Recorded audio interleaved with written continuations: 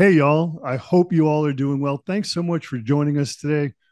As I said before, we have a very special guest with us, and he's right here, Mr. Adam Curran. How you doing today, Adam? I'm doing good. Thank you for having me, Keith.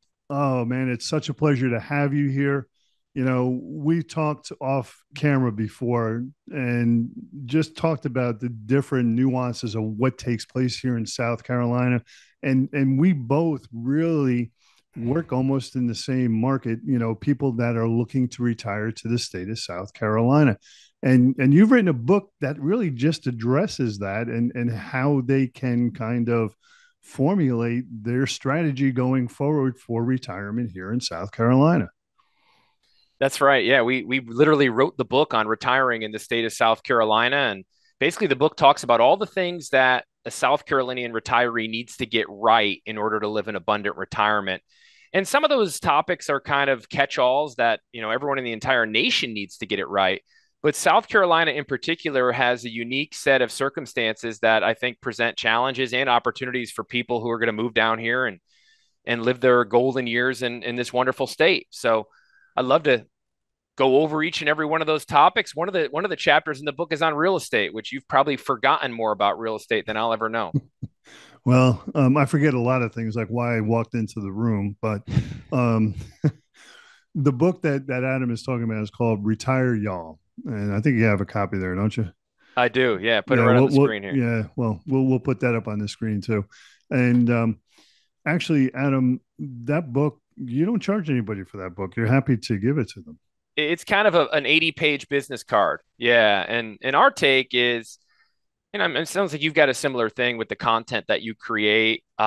Just push out as much little nuggets of wisdom and knowledge as humanly possible, knowing darn well that not every single person who watches your YouTube videos or reads our book is going to decide to work with us. But if you can give them one little piece of information that lends itself to them living a slightly better retirement, or it lends itself to them buying a house in the right side of town, or at the right price point, our work is done, and we know that we'll be rewarded in the long run by just giving people of ourselves as much as possible. So we do give the book away for free. It's part of our marketing budget. And whether you work with us, or you do it yourselfer, or you work with your advisor who's your golfing buddy, we don't really give a rip. Just take us up on the free book offer, and just do us a favor. If we send you a book, give it to a friend or family member who's also considering pulling the trigger and putting their 2 weeks notice in, and hopefully down here in South Carolina. Although I don't know, all of us damn Yankees, as they're called. I'm sure you've described the difference between a Yankee and a damn Yankee on your Uh, radio show. uh, Yankees come down here and just kind of eat shrimp and grits and play golf and go back home, but damn Yankees come down here and never leave. Um, there, even though we've only been here, you mentioned 10 years and I've been 12. Don't you still yet kind of go, oh, we don't want all these people retiring down here and ruining our wonderful state, even though we're part of the darn problem? yeah, we get blamed for that quite often. The traffic and inventory of homes and things like that. That's always our fault. But something you mentioned something just a second ago, which was little nuggets of information. And there's something that caught my eye in your book when I was reading it that I just want to share right now with everyone because so many people that I meet, they are in the process of moving here at some point. Okay, they may be 3 months away, 6 months away, a year away, or more, and that's okay. And one of the discussions we always talk about is how they're going to finance their property here. And a lot of people will want to pay cash, which is totally an option. It's a good option, but this paragraph that you have in your book, let me just take a second and read it here. It's the key to good tax planning is always to be a step ahead of the IRS and the South Carolina Department of Revenue. Make sure you have multiple buckets of money with different taxable statuses and look at your tax profile every year to be sure that you're converting as much money from qualified sources into more tax friendly buckets. This way, you're better prepared to face an uncertain tax environment in the future. And to me, that speaks volumes because, like I was just saying a minute ago, people are coming here and they want to pay cash, they have money, but that is all they've got. And then they're not looking at the bigger picture where they can put money into different buckets and they can generate income and it could be moved around. You explain that a little bit in your book on how you can do that. So when you hit certain thresholds, maybe it might be an age, maybe it might be a certain type of account, you can move that to minimize your tax burden. Yeah, the tax code is three times the size of the King James Bible. And if you read it at an average reading pace for 1 hour of a day, you wouldn't even be able to read it in 1 year's time. And guess what they do at the end of the year? They change all the rules and change all the tax code on you. One thing that I hold out hope, though, is smart money people, smart tax people are always going to be a step or two ahead of the IRS. And the IRS is an acronym for I rob seniors because they prey on the complacent. And too many of us get our tax guidance by going into our CPA or our tax preparer's office sometime around March, or if you're a slacker, early April, and you drop all your stuff off on their desk.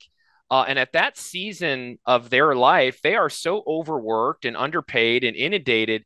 They're no longer in the business of strategizing and showing people how to avoid taxes. All they're doing is putting numbers in boxes. So it's almost like if you were to go fight a battle, do you want the guy who's prepared and a specialist at avoiding fatalities and injuries, or do you want the person who's just really good at counting the dead and wounded? And unfortunately, a lot of our tax preparers, that's exactly what they're doing. You need to be strategic, you need to be forward thinking, and I think South Carolina in particular is a very, very tax friendly state for retirees. Just look at property taxes. It's probably one of the lowest property taxes in the entire nation. We've got tremendously low gas taxes. We don't tax your Social Security. We don't tax a lot of your retirement benefits.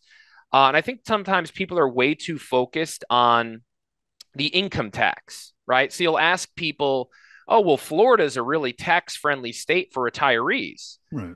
You go to Florida, look at your property tax in Florida. Look at you got to pay money to cross bridges and ride on highways in Florida. So it's more than just the income tax. There's a lot of facets to tax code in general, and we like to pride ourselves on people who actually know how it works. We know all the little levers and hooks and things that you can consider using to keep your tax bill low. It's a big thing. We were talking off air. A lot of people you're speaking with are saying, I'm on a fixed income, right? And I need to make sure my expenses are low. If you actually quantify your expenses at the end of the year, you'll probably find one of the biggest pieces of the pie chart is your taxes that you're paying, whether it be through sales tax or property tax and income tax. So it's a worthwhile pursuit. I think it was John Maynard Keynes who said the only intellectual pursuit worth anything is the avoidance of taxes, and we pride ourselves on that. Yeah, well, speaking of Florida, the other revenue generator down there, of course, is the traffic lights, the stoplight cameras.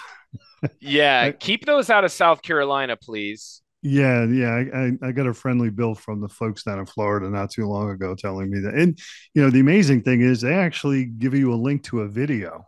And it's like, wow, you could see yourself going through the red light. It's terrible. It's absolutely terrible. But one of the things that I get questioned a lot about here, and I'm not a tax advisor, I'm not a financial advisor, I'm not an accountant or a CPA or anything like that. And the best advice I can give you is to speak to your CPA or financial advisor, whoever it is. But when people, when they come here and they do come down, especially after COVID, with buckets of money, okay, they've sold their house, they may have been living in for 20 years. It appreciated 40% in the last 2 years. They've got a lot of money and they're like, yeah, I want to like throw 50% down on my house or 75% down on my house.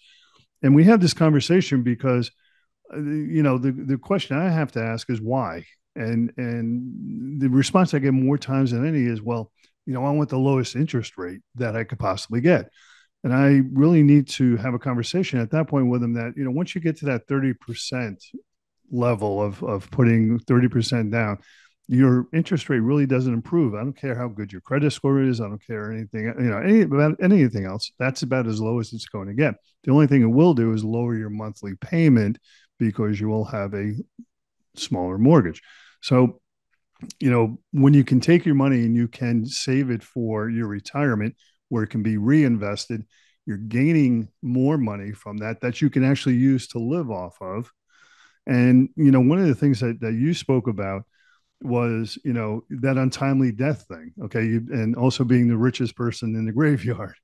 You really don't know when you're going to go meet your maker. And you can be saving and scrimping or maybe not doing anything at all. And all of a sudden, boom, you're done. You don't know you're done, but you're done. And, maybe you have some family members that are left over, and now they need to take over what you have kind of set up for them on the financial side of life.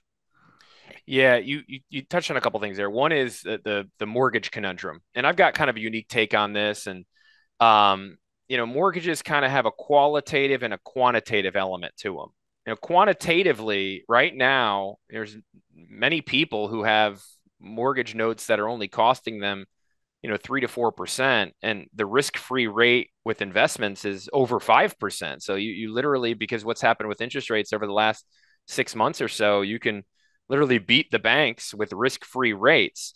But there's an element, and I get it. I get this, and it might not make mathematical sense, but it makes all the sense in the world, because with retirement planning, um, there's something to be said about having a clear conscience and being lean and mean and not having any mortgage debt hanging over your head. And to each their own to a certain degree. I used to be big time, like a Dave Ramsey type zealot of, throw all your cash money at your house and pay your mortgage off. But now with where we see interest rates at, it just doesn't make a ton of sense. But not a day passes where we don't sit down with a retiree and we start gaming out their retirement. And the elephant in the room is it could be husband wife, and the husband is heck bent on paying the mortgage off, and he doesn't care about the mathematics surrounding what the risk-free rate is and what his yield on his mortgage are, and that's just a goal and a dream and something, an itch that he needs to scratch. And look, to each their own. My own wife, the book says emergency fund needs to be 3 to 6 months. And my wife needs a heck of a lot more than that in cash reserves to sleep well at night. And I'd say the same thing about a mortgage. One more piece of food for thought as you talk about tax code, though. Most people have not been getting, and this could be one of the reasons why people are so eager to pay their mortgage off too, Keith. People have not been getting a mortgage interest rate deduction on their taxes Mm-hmm. since Trump's tax reform. Well, Trump's tax reform sunsets in 2024. So when that happens, most people believe we will go back to where we were prior to Trump's tax reform, meaning the standardized deduction will drop to $12,000. So you'll begin receiving a tax break for what are called SALT taxes, state and local taxes, Mm-hmm. as well as your mortgage interest. So now that mortgage interest becomes tax deductible. So it's something to here again. You're peering out at the horizon, not just making a decision purely on the environment right this minute, but you're looking at what where the needle could move in the next 2 3 years. So with that in mind, carrying a little mortgage debt is not nearly as bad. Not really as bad as some people might chalk it up to be. Yeah, that's a really, really good point. And one of the other things, while we're on the topic of real estate, which is of course one of my favorite topics, um, you know, a lot of folks that want to come down here or they're planning for retirement, I see this more often than not. What they'll want to do is they'll want to get in the market now before things get more expensive. And that's true. Real estate here has appreciated, just like everywhere else in the country over, during that COVID period. But even before then, we saw a lot of appreciation and people want to get in the market now. So what they'll do is they'll come down and want to buy a rental property. And then they'll turn around and want to do an Airbnb, VRBO, whatever it is with it to help pay for it while they can come down and use it for a couple of weeks out of the year. And I know you have a position on this as well. Well, you're the guy I would ask for advice on that front. But what I tell people who are moving down here, right? You were asking before, where do you live, Adam? And I said Daniel Island. You're in Johns Island, or are you up in Mount Somerville? Pleasant. Mount Mount Pleasant. Pleasant. Okay, got it. you get this. Like literally the temperature and tone and the feel of Johns Island compared to James Island, compared to West Ashley, compared to the peninsula, compared to Mount Pleasant, compared to Somerville, North Charleston, Daniel Island. It's like a completely different world. You cross one bridge, you got a completely different vibe. Couple that with 1 hour north of us is Pawleys Island in Georgetown in the South Grand Strand of Myrtle Beach. Hour and a half south of us, you're in Beaufort, in Bluffton, in Hilton Head, in Savannah. Every one of these places has a completely different feel, even though they're separated by a bridge or an hour on Route 17. It has a completely different vibe and feel. I'll give you my parents as an example, right? So my parents, as soon as they caught a glimpse of their first grandbaby, they said, I'm got to be here. I got to be near this little thing. It's just completely got me wrapped around his little finger. So they rented a Airbnb or a VRBO on Sullivan's Island. Well, you and I know Sullivan's Island. My mom was a professional clown growing up. My dad was a mechanical engineer, never made more than $60,000 a year. It was a little outside their price point over on Sullivan's Island, but they had an opportunity to rent there. And by renting there for 2 or 3 months, they became tourists of Charleston real estate, right? So they toured Shadow Moss in West Ashley. They toured Del Webb up in Somerville. They toured some condos down near Folly Beach.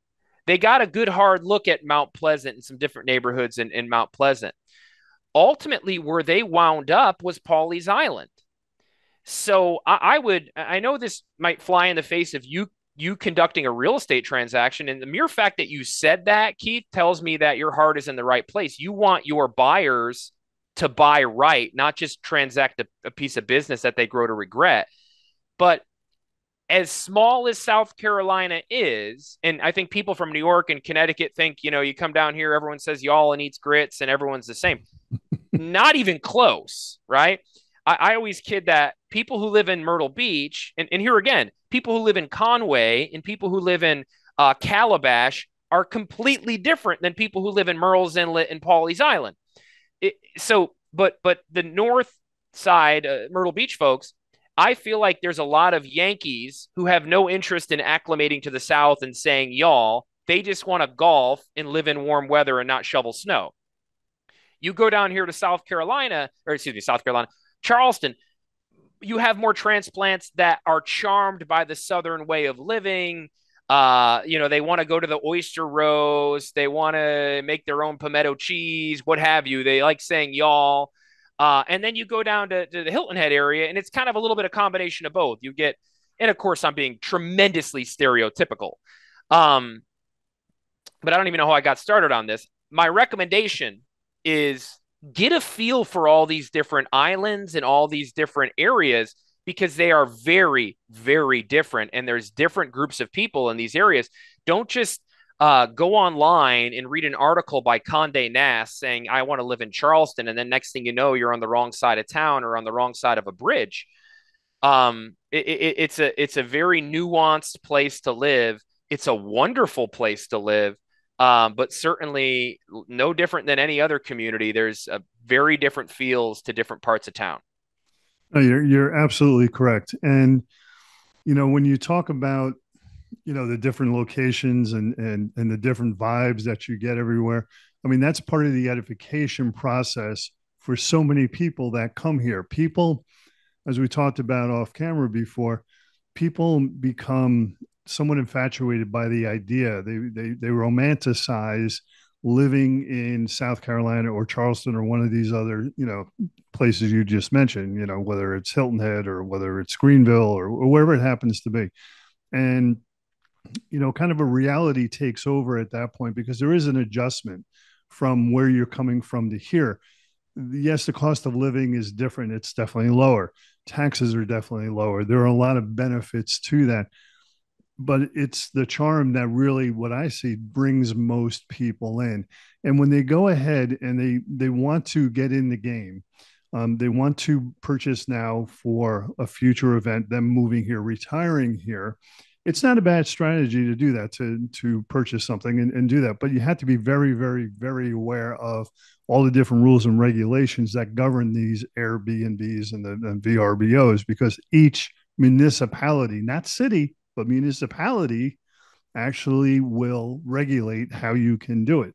As a matter of And the fact, on property the tax, mind you, as you know, a rental property or an investment property. I just mentioned South Carolina has some of the lowest property taxes in the entire nation. It works out to about a 0.5% of your home's value if it's your primary residence.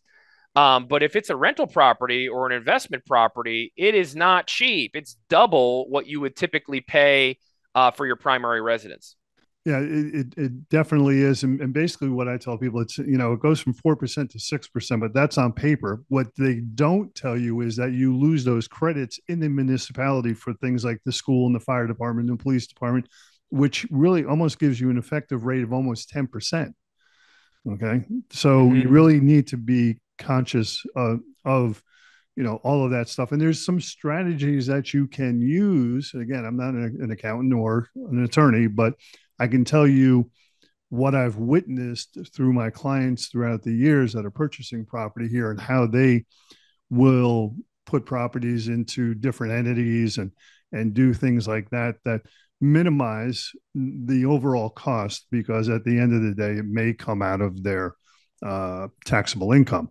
But let's swing back, because we're getting deep into the real estate stuff here. I want to really talk more about the benefits that you see when people are moving to South Carolina, regardless of what city it may be.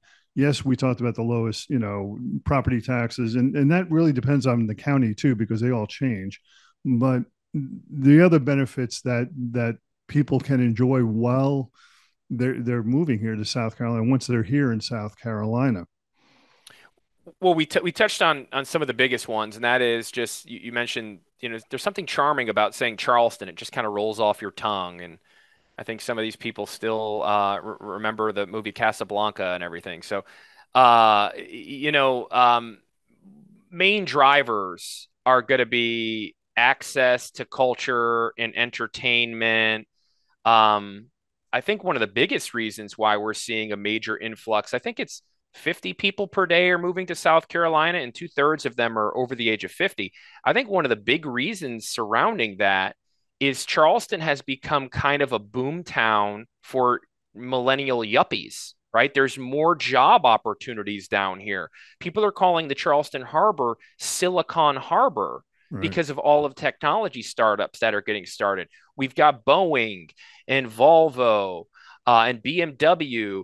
Bigger Fortune 500 employers are coming down here, and go figure, young people who need good paying jobs are following those big employers.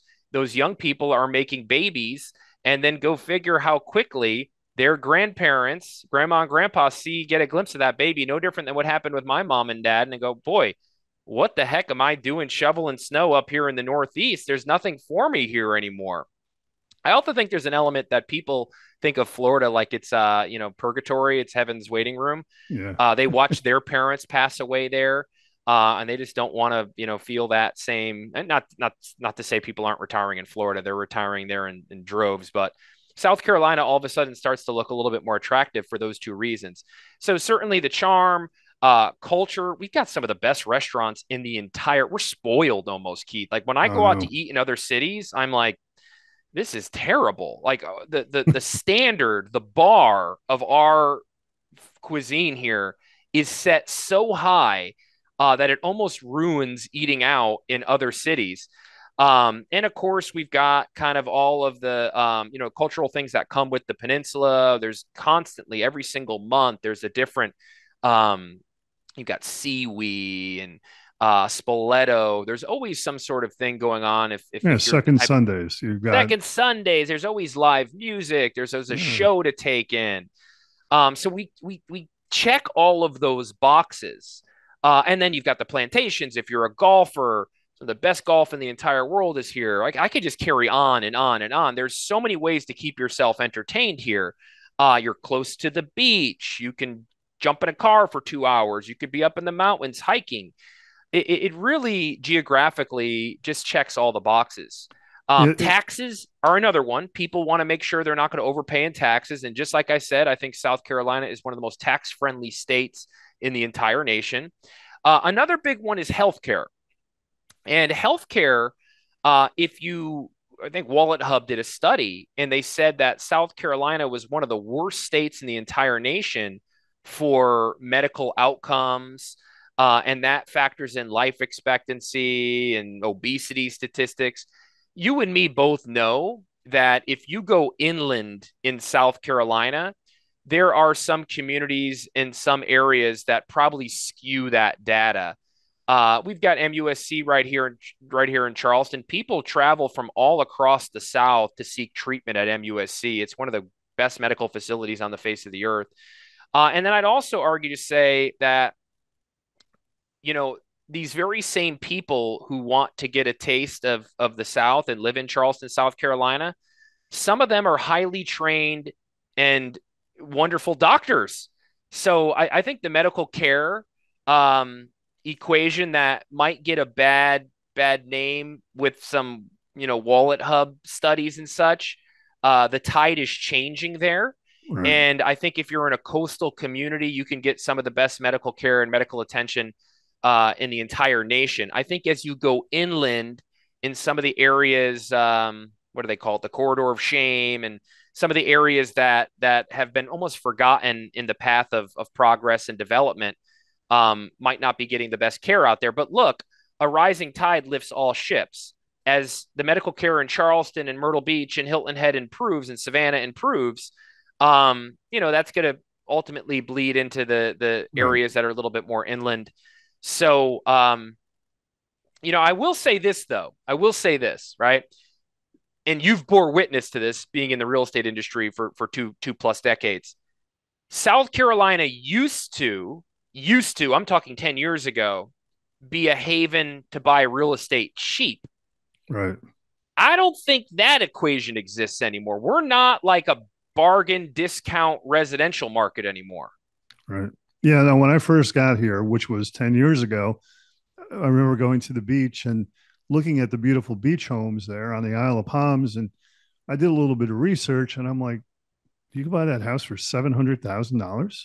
I mean, I came from Southwest Florida, from Naples, where a house like that on the beach is going for a couple of $1 million. So Yeah. to me, I had that aha moment. I'm like, I need to buy real estate here in South Carolina because it's cheap right now. And will it ever go up? I have been, through these cycles before. Yes, it definitely is going to go up. Now, you mentioned two different things that I want to talk about real quick. Wallet Hub. They're one of my favorite sources for information. And I actually did a video not too long ago. Well, I did one for last year, and I didn't do it again this year. But Wallet Hub actually has named Charleston as the best city to retire in for now 2 years in a row. Oh, is Okay, that right? yes, the best city in the country to I retire in. wish I got to tell you, I want to shake the hand with the person who does the PR for the city of Charleston proper, because I think Condé Nast had it as like the number one little city in the world, not just in America, in the Yeah, world for like 11 years in a row. yeah. And whoever's palm they're greasing, they're doing a wonderful job of it. But I Well, mean, let's just say that there's no, behind the scenes backroom dealing going on here. I can't agree with them more, right? Like, so I bounced around the country. I grew up in Connecticut, lived in Philly during college, lived in Park City, Utah.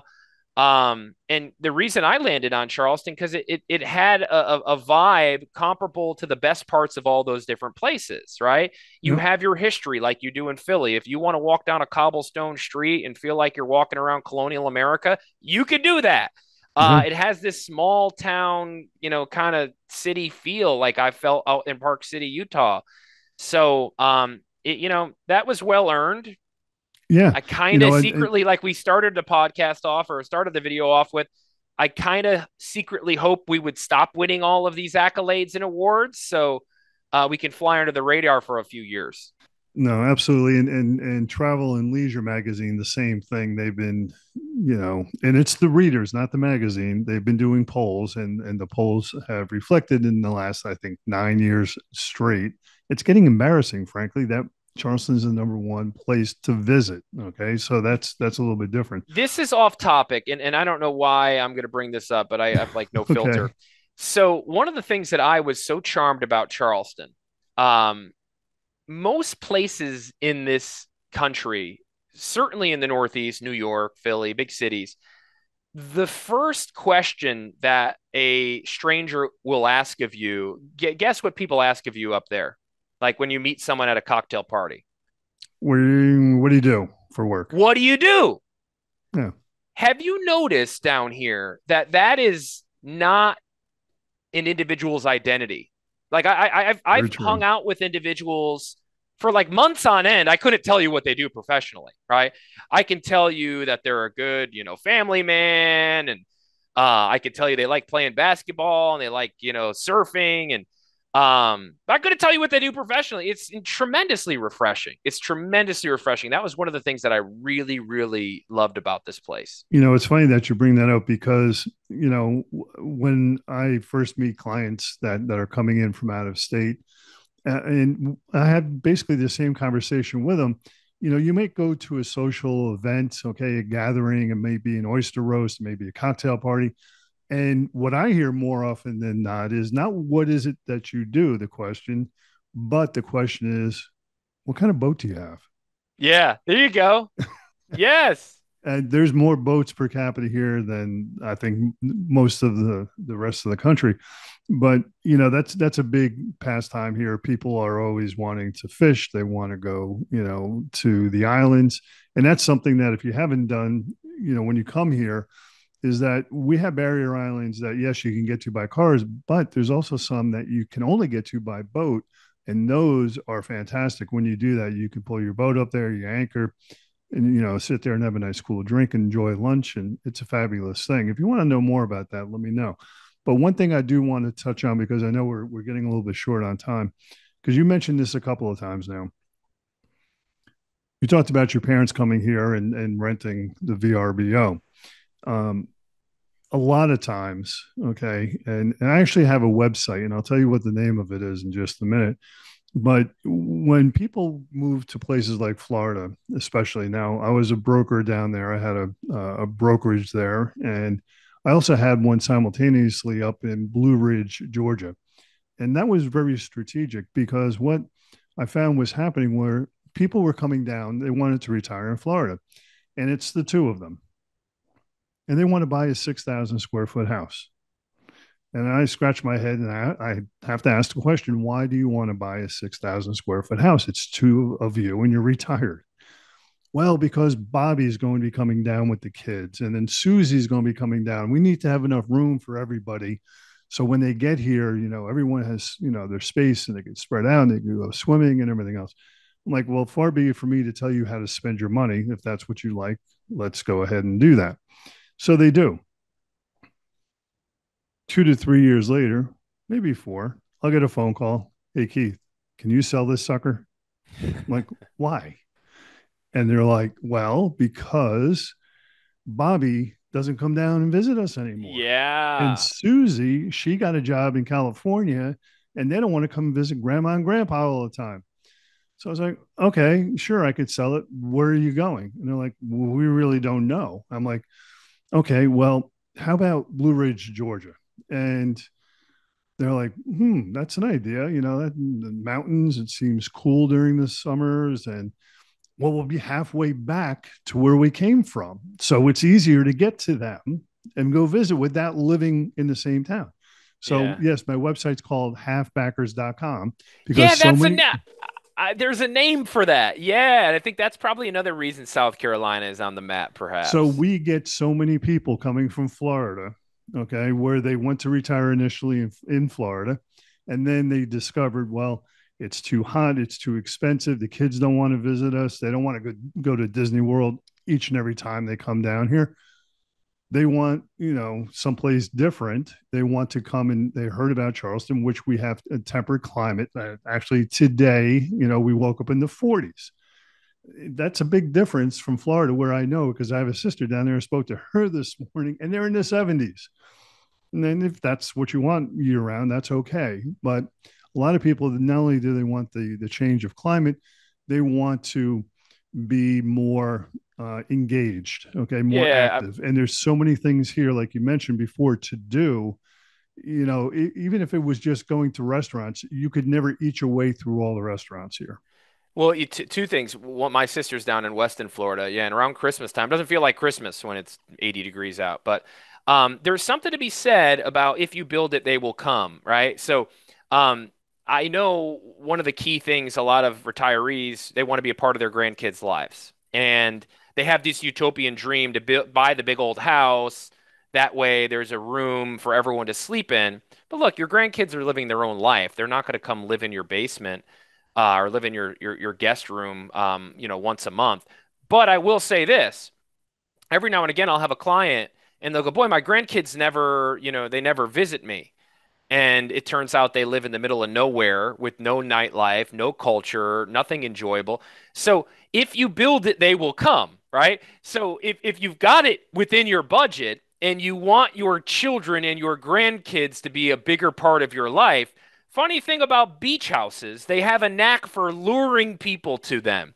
Funny thing about houses with docks and boats. Funny thing about living near the peninsula so you could jump in an Uber and get down to the nicest restaurants in the entire world in 5 minutes. So if you build it, they will come. I think that's an important thing. If you want to be a part of your kids and your grandkids' lives, you need to situate yourself in an area that you love, of course, because they're not going to be a part of your life that much. But if you build this awesome emerald castle on the hill, people will be a little more prone to visit you. No, absolutely. And I always give this warning to folks that are doing exactly what you just mentioned. I tell them, don't make it too nice, because then they won't leave. That's all right. Okay. Eaglets. Eaglets put thorns in their nest and they push the little eaglets out of the nest. That way they don't get too comfortable. Exactly. Exactly. Well, listen, we need to wrap things up here today, but Adam, I definitely want to get back and have another conversation with you. You've got so much knowledge and so much apparent talent in this as well, that, I think you would be a fantastic resource for people that I deal with on a regular basis. That is, people that are retiring or thinking about retiring here to South Carolina. Absolutely. Well, like you said at the beginning, please, by all means, take us up on this little book offer. You could reach out to Keith's team or our team. Our website's retireyall.com, which is a term you got to get comfortable saying when you move down here. Usually people start by saying you all, and then it slowly just draws into y'all in short order. But go to retireyall.com, get our book, or reach out to Keith's people, and we're happy to give the book out. And I think it does a pretty good job of covering similar to our conversation, but maybe in a little bit more detail on some of the nerdy, geeky finance stuff. The things you need to get right in order to live an abundant retirement down here in South Carolina. And come on down. I was kidding about the whole Yankees, damn Yankees thing. Let me end with one thing, Keith. Before I moved here, I thought, because I grew up in Connecticut, school in Philly, I thought the only people that were going to hire my little rinky dink financial planning company were going to be fellow fast talking Yankees, right? Because I didn't speak with a drawl and I operated at a quicker pace. And I never thought the blue blooded Charlestonians and South Carolinians would hire me because I didn't speak Bubba. To my surprise, my first year in business, I was hired by nothing but native Charlestonians and native South Carolinians. And all of the fast talking, city slicking Yankees would say things like, "Well, you haven't been in business down here very long, I'm gonna wait till you're a little more established, right?" Whereas these individuals with pluff mud in their blood and American by birth, but Southern by the grace of God, Mm-hmm. were hiring me based off of a handshake. They wanted to know about my values. They wanted to know about my beliefs, and they put a little trust in me, and that's something I will never ever forget. And when I hear people, kind of make fun of South Carolina, like, oh, they fly the Confederate flag down there, even though you know that that's not true. It doesn't happen. Mm-hmm. Or they call us unenlightened Southerners and such. I very quickly defend her because the natives here, with all the development that's happened around them, have such a tremendous attitude. Maybe they talk about us behind our backs, but from my vantage point, they get it. They go, "Look how wonderful it is here." It was only a matter of time before more people found out about it, and it was Mm-hmm. only a matter of time before it started getting to develop the way it was. So, some of those misnomers about South Carolina being very blue-blooded and a good old boy network. That's I'm not true. living proof. This Yeah. state has taken me with open arms, and it's allowed me to take my little business from a three-in-one printer and a laptop to now, offices all across the coast and tons of employees and tons of clients. So I love this state, and God bless South Carolina. God bless America. There you go. That's fantastic. Now, if you would like to get Adam's book, you can also get it right along with my relocation guide. Okay. And I talk about not only Charleston, but the entire low country. So if you want to get that, what I'm going to do is I'm going to put a link in the description below this video. All you have to do is click on it. Just give me your name and your email address so we know where to send it to, and it will appear magically in your inbox for you. Of course, if you have any questions in the meantime, you could reach out to me as well or Adam. I'm going to put his contact information in the description as well. Adam, thanks so much. It's been a real pleasure. We have to do this again without a doubt. And the only thing I guess I could probably say right now is bye, y'all. Yes, thank you, Keith. I appreciate it.